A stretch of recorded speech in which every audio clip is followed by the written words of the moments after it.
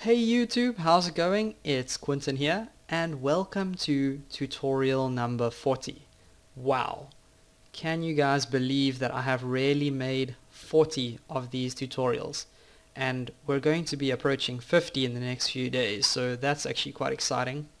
Definitely something to celebrate about in the 50th tutorial. But anyways, for now, in this video I actually just want to explain a topic called variable scope. So whenever you guys are programming in pretty much any programming language, you are going to hear about something called a global variable and then something called a local variable. Now these variables pretty much have their own scope of where they are allowed to be used and where they can be used actually. So for example, let's say I had a function, so I'm just going to make a function here and we'll call it scoper, and I'll declare a variable in here called value and we'll set that equal to 800. Okay, now because this variable is stored within our function or created within our function, that means that this variable is a local variable, meaning that it is local to this function. Okay, so if we go ahead and we try use that variable outside the function, so let me just echo out value, then you'll notice we're probably going to get an error. So let's go back to Firefox here, click refresh, undefined variable. And that's pretty weird because we did actually define this variable over there in our function. So let's go ahead and maybe call the function. So go ahead and call scoper and then see what happens. So let's go back here and save and click refresh, and still undefined variable. And like I said, that's because this variable is local to this function scoper. So that means that we can only use the variable inside the function. So whenever we're trying to print out value over here, the computer doesn't know what value is. In fact, whenever you create a variable inside a function, this variable doesn't even exist until the function is called, and this variable will only exist while the computer is running the code inside of the function. So whenever you create a function and there's a variable inside of it, this variable only exists while the code's running that function, and as soon as that function ends, or as soon as the computer is finished working with this function, then all of the variables that were declared in that function cease to exist. So they're no longer there for the computer to use, and that's why the computer didn't know what value was down here. If I maybe just push Ctrl Z and get that back. So that's why the computer didn't know why that value or what this value is. But now if I go ahead and I take this echo statement and I actually echo out the value inside the function, obviously this will work because we declared a local variable here and we're using that local variable inside of the function. So we're keeping everything obviously local, so that should work. Now let's talk about global functions, okay? I mean global variables, sorry. And a global variable is basically any variable that you declare outside of a function in your code. So let's say I declared a variable over here, and I'll call this one value as well, and we'll set this equal to 4. Okay, this means that this variable is a global variable.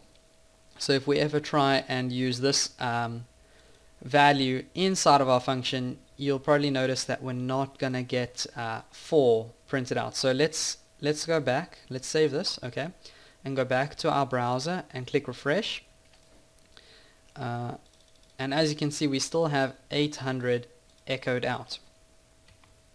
So even though we have a variable over here called value and a variable over here called value, these two variables actually have their own scope. So this one was global and this one was local, but the function obviously preferred to use the local variable when it had to echo out value.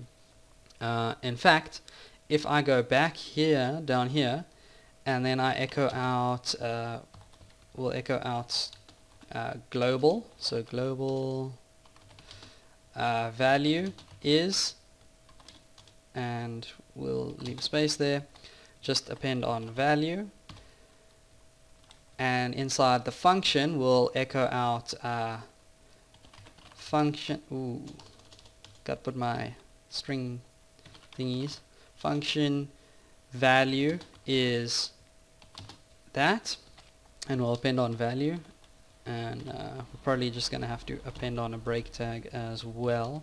Don't forget the quotation marks because it's a string. Break. Okay, cool. So now if I go back and save this, you'll see that, oh, what did I do wrong? Okay, I forgot to append on the value with a full stop or a comma or something.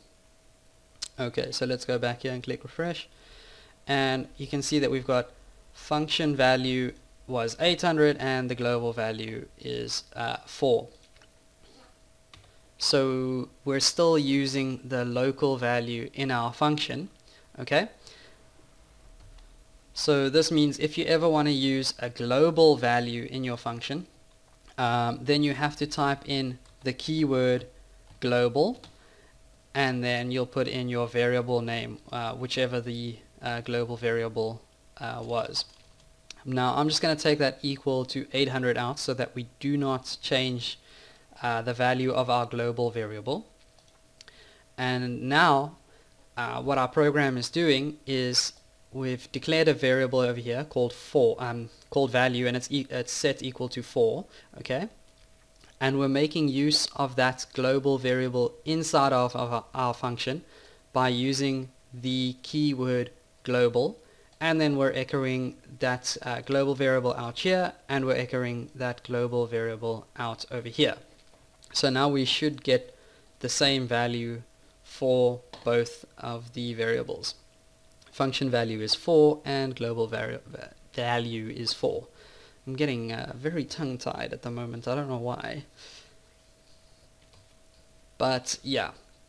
Okay, so that's how you make use of a global variable inside a function.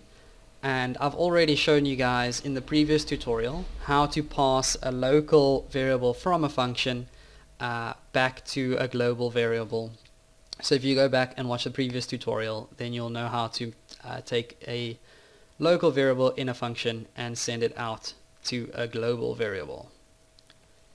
And the last thing I want to mention to you guys just before we end this video is creating variables inside a function.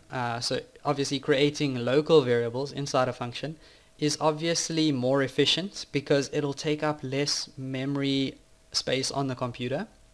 Okay, so that's because the variables will only be stored in memory while the function's running, and while when the function finishes running or ends running, then you've got all that space in memory back to use again. And if you were creating a global variable, then all of those variables would have to stay stuck in memory, and it would probably slow down the computer if you had quite a lot of those global variables.